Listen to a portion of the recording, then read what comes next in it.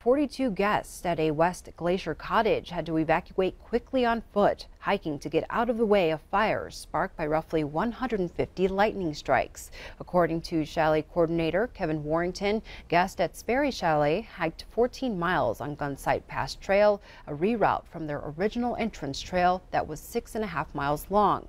They received an evacuation notice Friday morning from the National Park Service and initiated the hike. 3 people were airlifted from the site by helicopter. Sperry Chalet remains closed. However, they do hope to reopen before the end of the summer season.